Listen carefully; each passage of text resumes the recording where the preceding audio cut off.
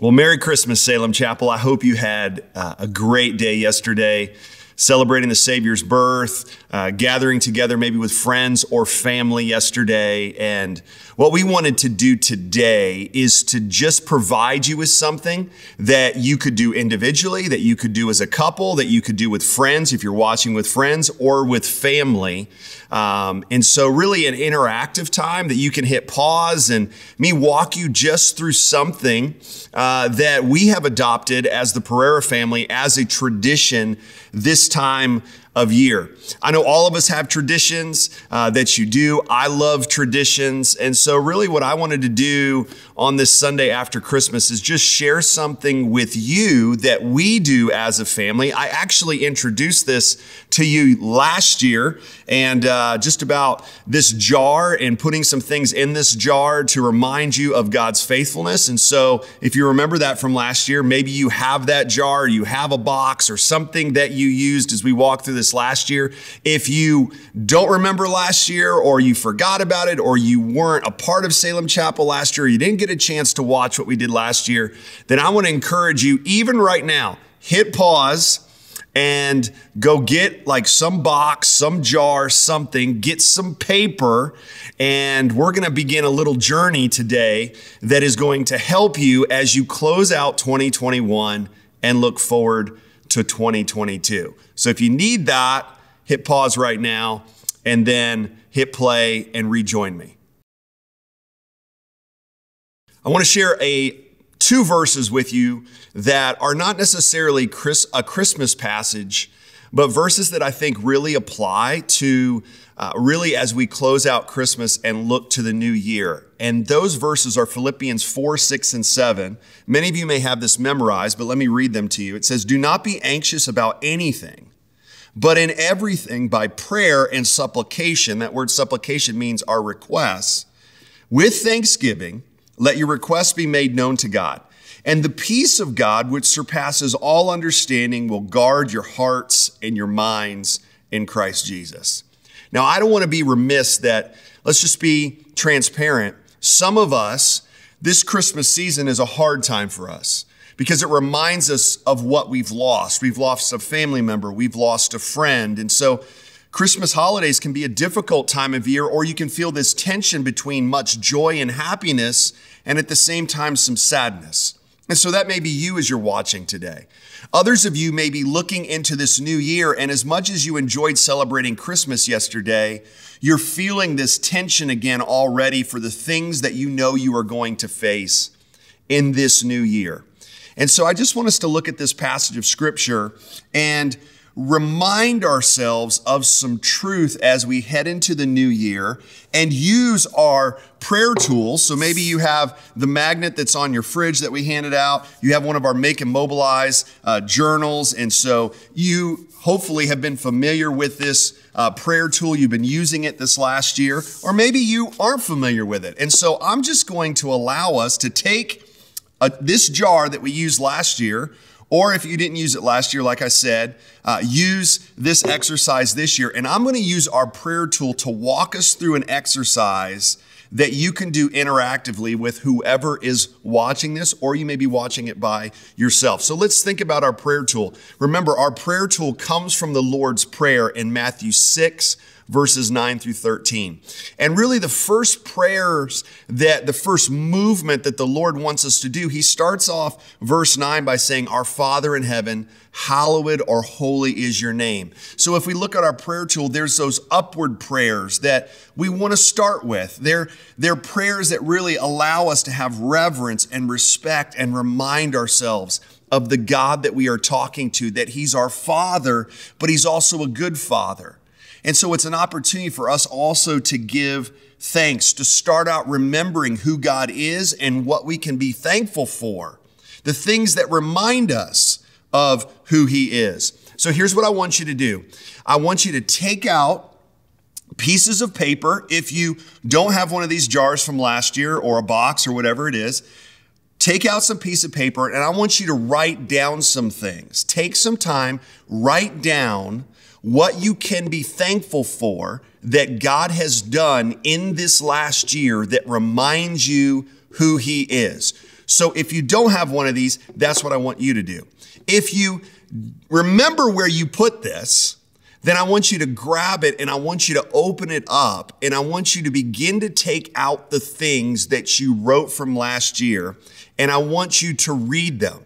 So if you're doing this with other people and you feel comfortable, I want you to read what you wrote out loud. So hit pause and do that right now. Okay, so hopefully you just had a great time.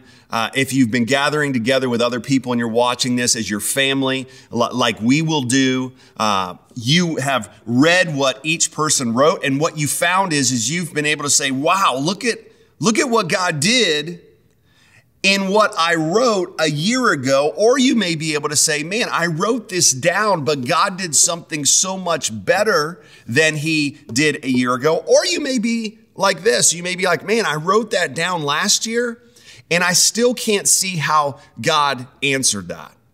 Well, that sets you up for our next movement, which is our downward prayers in our prayer tool. This is our response. This is a posture of our heart. It says, Jesus says this, your kingdom come in verse 10, your will be done on earth as it is in heaven. Really what this does is this sets our response. Like before I get to my needs of what I'm asking the Lord to do, as we see in Philippians 4, 6, and 7, man, we need to give our supplications, our requests to God. But before we do that, as we look at this tool in the Lord's Prayer, man, let's set our hearts in the right place. It's really a prayer is about this. It's reminding us that God knows what he's doing. God knows what he's doing, and his will is best for your life and for my life. That he has a perfect plan for your life. In spite of us living in our broken world of sin, it's really a posture and a prayer of trust. That, Lord, I trust you. Your kingdom come, your will be done. So here's what I want you to do if you're gathered together with a family or individually or a couple or whatever setting you're in. I want you to hit pause, and here's what I want you to do. I want you to take time to pray that you would trust in God's perfect plan for the things that maybe you wrote that you can't see that they've been answered yet, or the things that are making you anxious right now.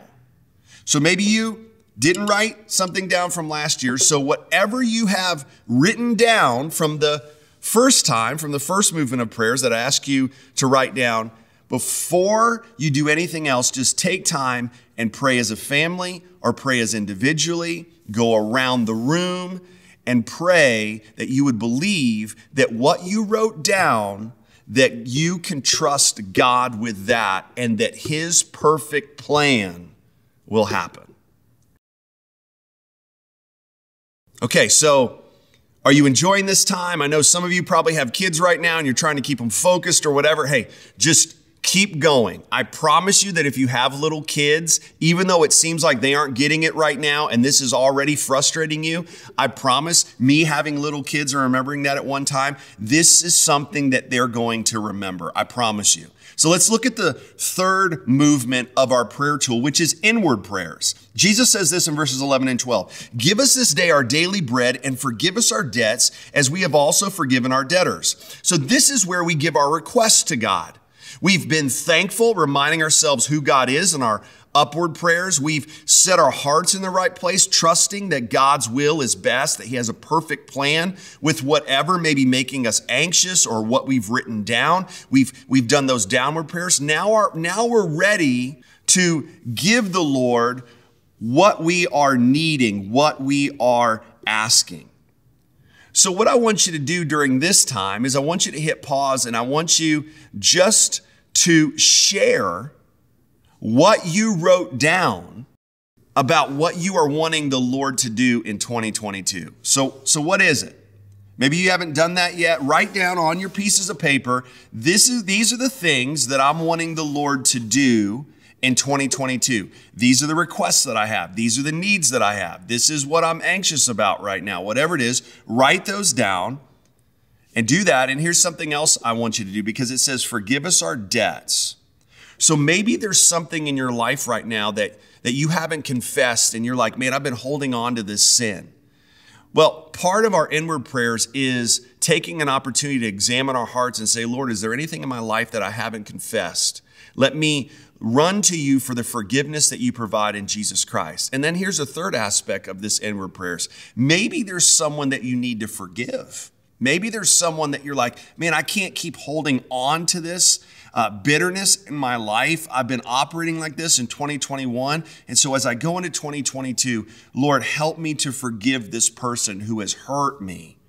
And let me have the strength to be able to do that. So just take time right now and do one of three things. Write down what you're asking the Lord to do in 2022. Maybe there's something that you need to confess, just you and the Lord. You don't even need to share that with anybody else. Or someone that you need to forgive.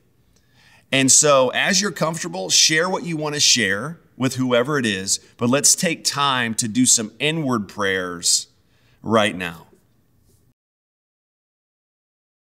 Okay, so we're almost there. Like just keep your kids bridled. We're almost there. Now we're in our last movement of our prayer tool, which is our outward prayers, where Jesus says, and lead us not into temptation, but deliver us from evil. This is about reminding us that we need to be ready as we head into what we are facing. These are prayers for the Lord's protection. So what I want you to do during this time is just take time to go around and take time and ask for the Lord's protection as you go into 2022. Let's remind ourselves what we have as followers of Jesus. We have God as our Heavenly Father. We have Jesus as our Savior. We have the Holy Spirit who lives inside of us, who gives us the power to be able to endure what we are faced. But we're called on to ask for the Lord's protection. So as we head into 2022, man, dads, if you have your wife and your kids there, man, pray over them. Wives, if you have your husband or your kids, man, pray over them. Pray over your kids. Kids, have your kids, if they're able to, pray for one another and pray for you, mom, and pray for you, dad. If you're individual, just pray for the Lord's protection in your life. If you're married, pray for one another. Whatever your setting is, if you're with friends, have time to pray for one another and remind ourselves of what we have been given through God and Jesus Christ and the Holy Spirit. And let's just take time to pray that. And then what I want to encourage you to do is open up to your Bibles to close out this time on this Sunday after Christmas and do what we do at the end of our service. So some of you had Jude 24 and 25 memorized. Like you've been coming to the church for a long time. It may be the only two verses you have memorized, and that's okay. So I want you, when you're done praying protection over each person, I want someone in that room right now to read or say Jude 24 and 25 together. Or you can read it. Listen to me. The reason why we say Jude 24 and 25 at the end of our services is not because that's what we've always done at Salem Chapel or, it's this liturgical thing that we don't even think about anymore. It really fits into what Jesus calls us to do in the outward prayers. And let's pray for the Lord's protection. Let's remind ourselves of what we've been given. And so I want you to do that in your homes.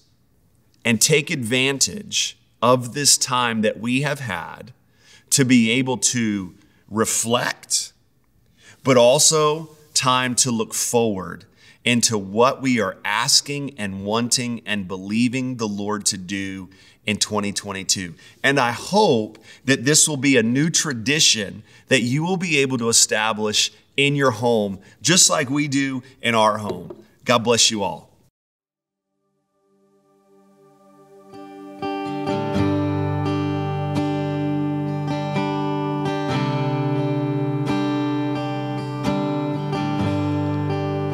Worthy of every song we could ever sing, worthy of all the praise we could ever bring, worthy of every breath we could ever breathe. We live for you, Jesus. Jesus, the name above every other name. Jesus, the only one who could ever save. You're worthy of every breath we could ever breathe. We live for you. Oh, we live for you. Holy, there is no one like you. There is none beside you. Open up my eyes in wonder and show me who you are, and fill me with your heart and lead me in your love to those around me. Come on, he's worthy. Worthy of every song we could ever sing. Worthy of all the praise we could ever bring. Worthy of every breath we could ever breathe. We live for you. Jesus, Jesus, the name above every other name. Jesus, the only one who could ever save. He's worthy of every breath we could ever breathe. We live for you. Oh, we live for you. Oh, and holy, there is no one like you. There is none beside you.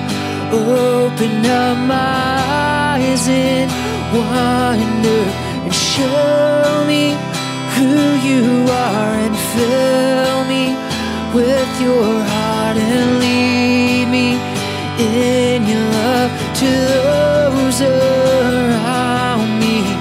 Holy, there is no one like you. There is none beside you.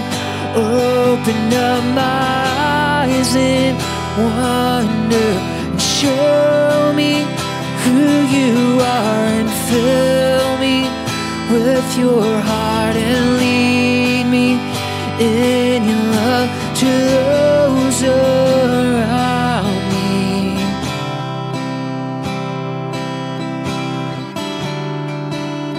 Lead me in your love.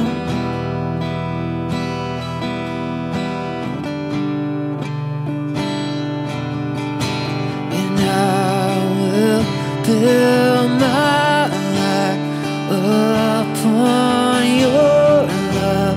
It is a firm foundation, and I will put my trust in you alone, and I will not be shaken. Build my life upon your love. It is a firm foundation, and I will put my trust in you alone, and I will not be shaken. There is no one like you. There is none beside you. Open up my eyes in wonder and show me who you are, and fill me with your heart and lead me in your love to those around me. Holy, there is no one like you. There is none beside you. Open up my eyes in wonder and show me who you are, and fill me with your heart and lead me in your love to those around me. And I will build my life upon your love. It is a firm foundation, and I will put my trust in you alone, and I will not be shaken. Holy, there is no one like you, there is none beside you. Open up my eyes in wonder and show me who you are, and fill me with your heart and lead me in your